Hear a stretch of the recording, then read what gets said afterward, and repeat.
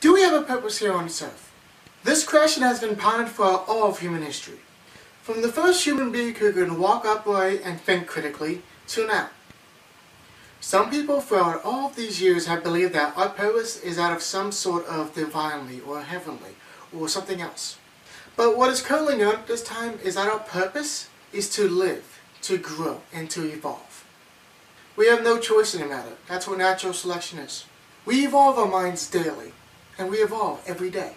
Some believers think that we atheists believe that our purpose in this universe is nothing, to just die, that's it, when it's not entirely true. They believe that just because we don't believe that this universe was created, that our purpose is nothing, we have none.